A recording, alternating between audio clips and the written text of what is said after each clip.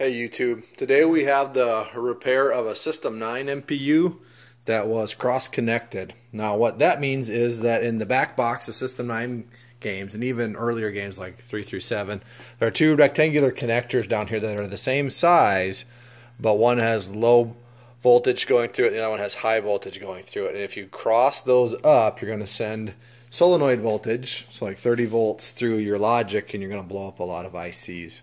And I bought this board off of Pinside. It was actually 7 years ago, and the previous owner didn't know what was wrong with it. When I got it, I suspected that it was cross-connected.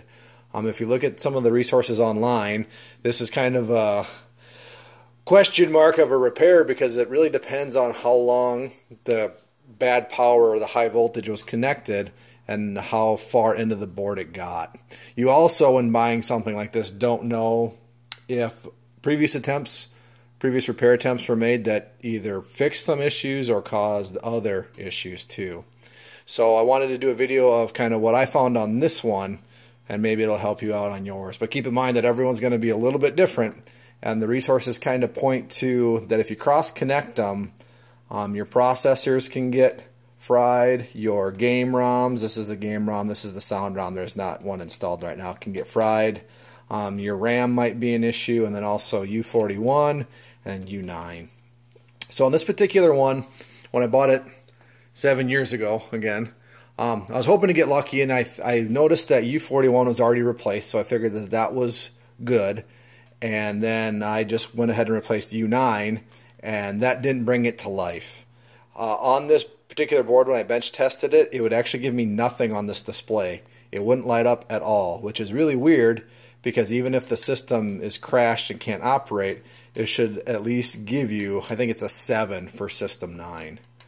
But it was kind of weird that this gave no indication at all. And at that time, again 7 years ago, I wasn't really comfortable using a logic probe or going through kind of the higher level repair on these, so I just put it in the closet and then kind of forgot about it. And then over the last few years, I've been building MPUs from scratch using Victor Tan, or Dumbasses from Pinside, his moniker, his reproduction boards, and that's given me a lot more confidence in how these work and then how to troubleshoot them too if you're having issues. So that also gave me a wealth of extra parts just in case I had to start swapping things in and out to find out what the problem was. Because again, on these cross-connected MPUs, it could be a pretty lengthy repair. So with that built-up knowledge, I decided to tackle this one again and got it out of the closet, and it magically didn't fix itself while I was sitting in a box for 7 years, but I was still getting nothing on this. So I had since got a Space Shuttle. I also have a Sorcerer. I didn't want to really fiddle with my only working System 9 game, but now that I have two System 9 games, I was a little more cavalier in trying to fix one without messing the other ones up. But one of the first things I did is I swapped out my two processors into a working System 9 game. And I found out that on this board, both of the processors were bad. So into a good working game, they locked up the MPU. So I went ahead and found some spares of those and plugged them in. And with good processors, I still didn't get anything to come up on this. So I had already discarded the ROMs that came with the board. So this is a new one that I burned. So that one was good. I tested it in my Space Shuttle. So then I cut out the 6116 RAM and I made an NVRAM adapter for it. And again, after doing that, it still didn't give me any indication on there. So it's kind of flying blind, and it seemed like there was just a really big issue with this where even the diagnostic digit wasn't showing any signs of life.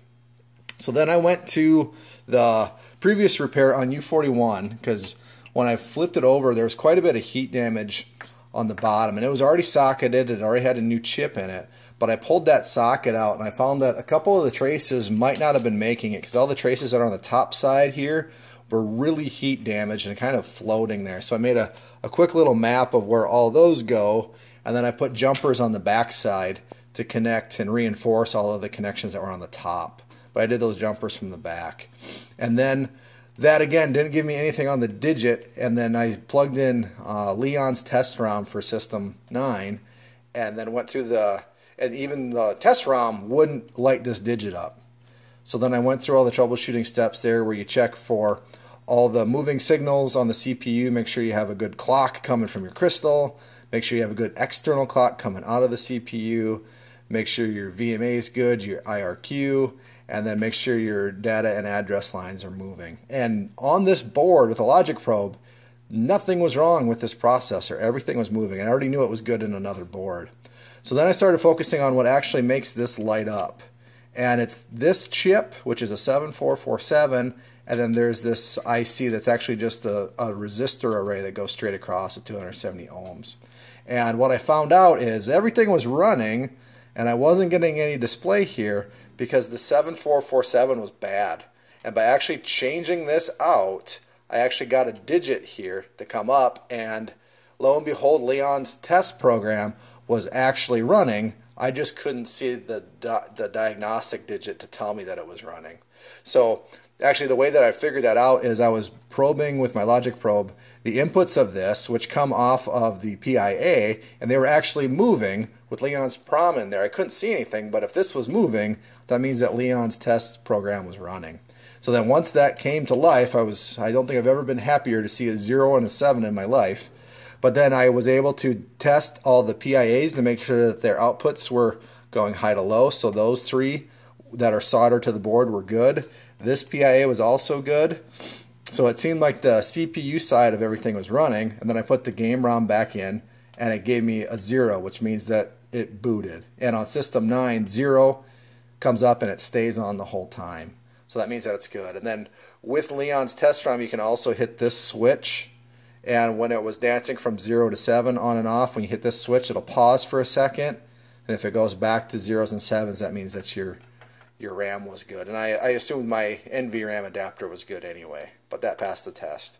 So then I went on to the sound section, and with this I have some doubts with Leon's test ROM because I burned a copy, and the checksum was on the file was a little bit off of what the literature says that's on Leon's test ROM page. And when I put this in, I was trying to test out the sound PIA. Again, I knew that this processor was good in my other board. This this PIA was not socketed yet, so it was soldered in. But with Leon's sound program running, my outputs on this weren't moving. So I thought, and from the literature it said that that means that this PIA is bad, so I cut it out, put a socket in, and then replaced and put a new PIA in. And with Leon's sound test, this still wasn't moving. So the old PIA and the new PIA were doing the same thing. So I took this PIA out, put it into my space shuttle that was working, and it was fine. The sound worked fine. So I think there's something wrong with the Leon test ROM file that's out there. And even the descriptions on what to do if this isn't running, the logic behind it is correct with looking at the chip selects. I can't remember what those ones were. I don't know if they were up here. But on his webpage it says look at this one for chip select, but that's wrong. I think that U8 is a designation from System 11. So since 9 and 11 are so similar, I think the information that's on his webpage is kind of a mashup of 9 and 11, and no one's actually gone back to correct it, or if it was something lost in translation, because I'm pretty sure Leon was a French guy. But so there's the background is there, but the call out for chip numbers might be wrong on that. So again, I couldn't get it to run, so I just put a good sound prompt from Space Shuttle in, and I threw it in Space Shuttle, and the sound section of this board worked fine. Again, Leon's wouldn't run, and then I actually don't know if this PIA was bad or not from the start. But again, on the kind of the general diagnosis for these cross connectors is they say at least one PIA of the 5 on here, at least one of them goes bad. So I figured that since the other 4 tested good, maybe this one was the one that got killed by the cross connection. But other than that, everything's fully working. So somehow this died, if that was part of the cross connection. I'm assuming this did too, but I can't confirm it. And then from a previous tech, U41 died. Now 56 was also socketed, but I don't know if that was from this particular incident or not. So then other things I did to the board, just went through and changed out all the circular pins to square pin headers, did all the caps. I also like to re-grease the sound amp heatsink, since that paste is already almost 40 years old on some of these. But now we have another working System 9 MPU.